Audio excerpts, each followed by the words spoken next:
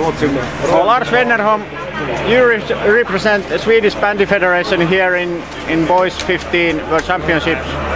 What do you think that this kind of result in semi-final makes for the bandy?